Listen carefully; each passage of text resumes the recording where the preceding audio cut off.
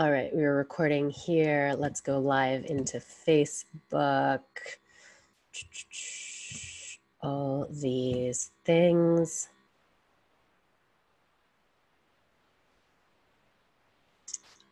All right. Welcome, Karen. Thank you so much for sitting down with me today.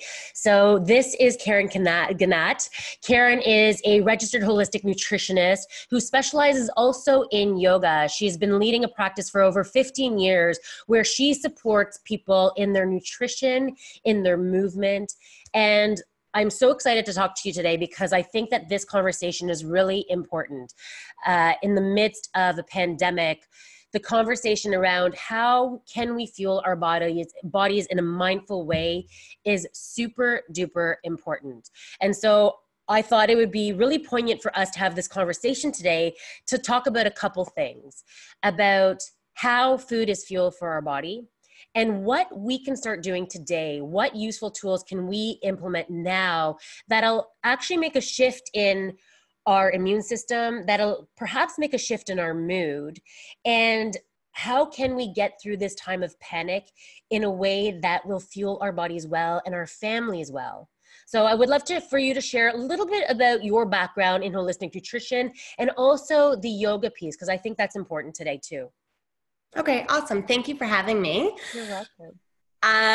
So I first started 20 years ago working in a health food store, and I ran 7 health food stores for 8 years. Cool. So I have a lot of supplement knowledge, and then from there I ended up doing my nutrition degree, and I did my yoga training. And part of what I've specialized in, for a while I worked with eating disorders, but what I've specialized in is working with families and just trying to provide easy tools that one can kind of bring into their home. I've done a lot of kids cooking classes. And then with movement, I believe mind, body, spirit. So what we're doing on our plate is actually very indicative to how we feel inside. So if we're not fueling ourselves, then I question, are we moving our bodies? Like, it's all very interconnected. 100%. I love that because I always talk about how the mind leads the body leads the mind, right? Absolutely. So let's start with the food piece, right? I spoke with Tracy actually Sagrati yesterday about this. You know, when we are in this situation that we're in a crisis, our body goes into this fight or flight response. And part of that, and I did a Instagram live the other day about this is that when we are trying to eat in times of panic, we can't actually process the food well. So I would love for you to share from a nutrition perspective, what foods will actually support our bodies in times of stress? And then from a yoga breathwork perspective, how can we actually down-regulate that stress response so our bodies can actually digest well? Yeah. Okay, so there's kind of 2 big parts to that. So the first is the food aspect. What are we eating? So in my training and what I was taught is that, and this is very in line with yoga, is that food has an energy to it. So if I am eating a packaged product, it's kind of like a dead product, right? Because it has been processed. If I'm eating a vegetable or something that is more fresh, it actually has a living vibration. So it fuels us differently. So one, I would say, is eating whole foods is extremely important. I know a lot, and I personally experience this, my family is the anxiety that we're all feeling. And one of my specialties is in mental health. So there are a lot of good foods that we can actually take in to support our nervous system. Amazing. So B vitamins are really important to soothe our nervous system. So things like whole grains, and not processed flour. I mean whole grains, I mean real oats, brown rice, those types of things. And then I know there are a lot of people who are trying to avoid grains right now just because of dietary restrictions. So even things like salmon, things like seeds also have a lot of B vitamins in them. Spinach also does as well. So there are other things. Eggs also are huge if you eat that. So those are ways that we can easily get B vitamins into our system, which soothes us. And the reality is the foods that we consume affect our mood. So if I'm eating healthy, rich, dense foods, it's going to allow me to feel better. If I have things, and we all do it, we're human, have things like sugar or chocolate or chips right now because we are feeling stressed, over the course of your day, that's going to end up making you feel worse in the long term. 100%. So part of me feels like sometimes those things are nourishing for us, but we have to be aware, how do we want to feel? Yeah. And that's the mindfulness and the yoga part is, am I consciously doing these things? Yeah. So one of the things that I've talked to clients with recently is you have to plan your meals right now. The reality is we 100%. can't go to the grocery store every day. Yeah. So meal planning is really important. So put in your meal plans things that are going to fill you up. Make sure that you had asked for tools. I'll do that later. But make sure that you have vegetables in every single meal. Yes. That's going to support your nervous system. Yeah. 100%. The second thing that you had asked was digestion. Yes. And the reality is our food does not digest if we are stressed. 100%. Yeah. All of our energy and our human body, and this human body is an amazing thing. All of our things in our human body right now, if we're stressed, all of our energy goes to fight, flight. So anything that we do take in, we might not be digesting. Yep. So what things that are important are sitting down to eat. As a lot of my clients are mothers, we tend to stand at the island at the kitchen and we're eating like this as opposed to sitting down. Yep. You're not going to effectively digest your food that way. So the first rule I teach everybody, sit down to eat. Yep. And then in times like this, it is don't have your phone with you. Don't watch the news while you're eating. 100%. Don't watch the news. If you're alone, which a lot of people are right now because of this pandemic, FaceTime. Ask somebody, you know what, can you keep me accountable for lunch, and make a lunch date with somebody, connect. Oh, I love that. Yeah. I love that. Yeah. Because I feel we need to consciously do a lot of things right now. And nourishing our body is pretty much the healthiest thing that we can do. Yeah. 100%. So let's talk about some tangible tools right now in this conversation. So if somebody is meal planning, you did say try to insert a vegetable at every meal, right? What else can they do in terms of, like, a lot of people are like, oh my God, what if I have to stock up for 2 weeks? Like, I can't always have fresh fruits or vegetables.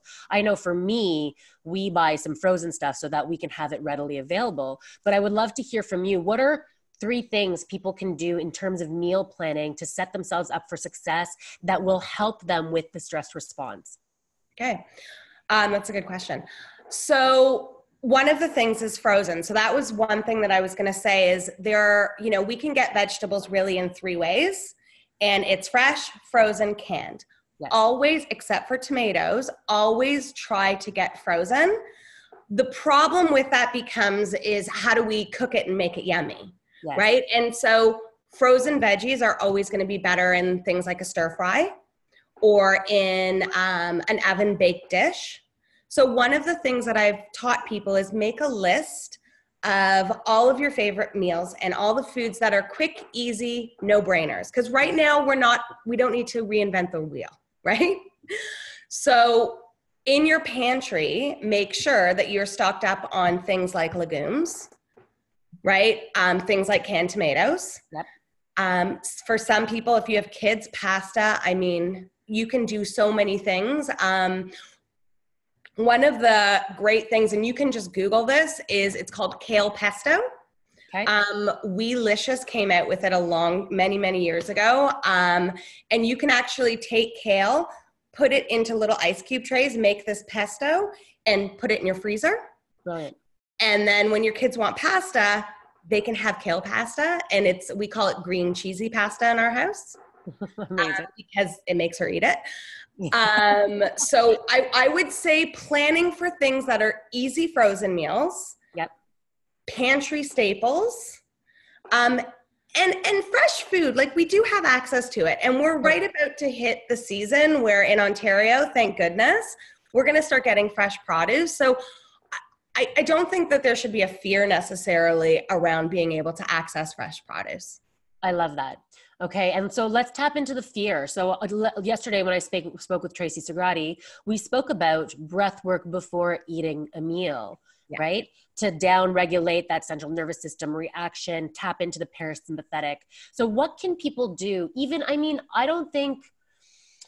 I think energetically, if you are super stressed, our kids will feed off from that. But I don't think necessarily kids are in this crazy fight or flight stress like parents are right now, like moms and dads, right? Yep. So what can we do with our children, even to incorporate that conversation that before we sit down for every meal, almost like some people say grace, what can we do to kind of get out of our heads and into our bodies to allow digestion to be as optimal as it can be at this time? So, I mean, and this is where I think if you have a family, you can actually create a ritual and you can get everybody involved. So let's say if you're a family of 4, everybody takes a little piece of it. So maybe it's checking in with your breath. Maybe somebody leads a breath practice, right? Kids actually love it. I teach a lot of kids yoga and they love breath work. So doing something like that, maybe going for a walk before you sit down to eat sometimes can clear your head. Yes. Even a ritual of setting a table, right? And that's a good thing kids can do. It slows us down.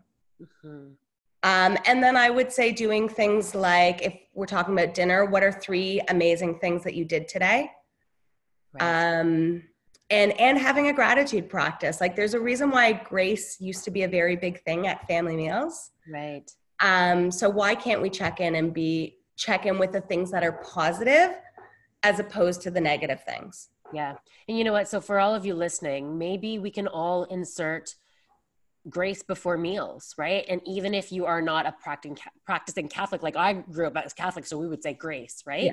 But maybe all of us can do that gratitude practice of like, what are we grateful for, right? Yeah. Because if we are quarantined with our families, a lot of us are safe. A lot of us are eating a meal, right? And maybe we have food on the table that we should really remind ourselves how grateful we are, right? Yeah. And then we can extend that to others because there are, I mean, I know that myself and some clients are supporting other families right now that can't buy meals that we can, right? Yeah. So how can we also bring that conversation, like you said, to like tap into the parasympathetic, down regulate that stress response? So thank you for that. I think that's really powerful. I also think I'm very big about no screens at any table. Phones, turn off the TV. Yep. Put your phones away, no phone zone. Yeah, 100%. Yeah. And I think that's a really big practice that, you know, some people are maybe doing just automatically now because we have more time to be able to be on our devices. But it's a good reminder because, you know, some of us aren't used to spending breakfast, lunch, dinner with our entire family all the time. Yeah. Right. So I think it is a really powerful reminder because if you're sitting on CNN all the time, it is overwhelming. Yeah. Right. Yeah, absolutely. So I know we spoke about some of the nourishing foods of what we can put in our system, but let's talk a little bit about gut health, right? Because I really believe that this is as good a time as any to build resiliency in our immune systems. And even if we are all quarantining, so hopefully nobody will be infected with the virus, that it is important to build your immune system because that will help you just in the long run with how you are coping in this marathon that we are on in our central nervous system, right? Yep. So let's talk about some good gut health foods because our gut is said to be our second brain, right? Yeah. In emotional standards and resiliency in our lives. So talk to us a little bit about maybe some of the science behind that, and then how can we support that from a place of good nutrition for gut health? Okay. So I mean, it is, there are so many studies right now. It's a really fascinating topic about what's happening in our gut. And the reality is it's because it's where we absorb all of our nutrients. Wow. So if your gut isn't healthy, one of the big things is having a leaky gut. So when your gut doesn't actually break down and absorb, if your gut isn't healthy, you're not going to want to absorb your nutrients. And two, a lot of our immune system, where it takes all of its nutrients and functions, is actually in our gut. So if that isn't healthy, then you're not going to optimally have any absorption from your nutrients. So ways that you can help your gut health, the first and foremost is drink water. Yes, 100%. You need to be hydrated. Your colon needs you to be hydrated. Otherwise, it is not going to be able to move things through your system. The second is fiber, which you would get based on what I said earlier about having more vegetables.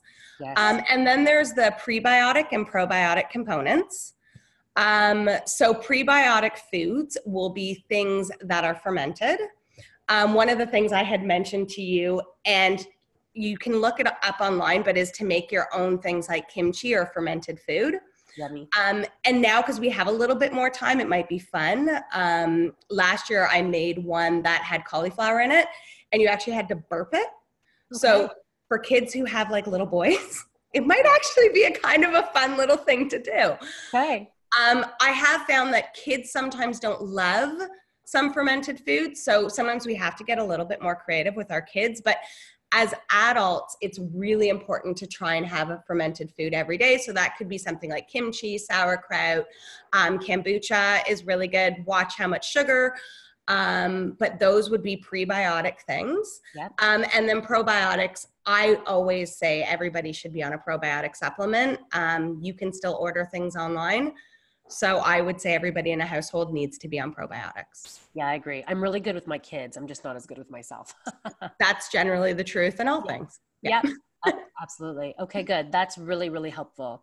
Okay. So I would love for you, so one of the things that you're actually taking on in your life, although you already have these amazing designations, is that you're doing your master's right now in psychotherapy.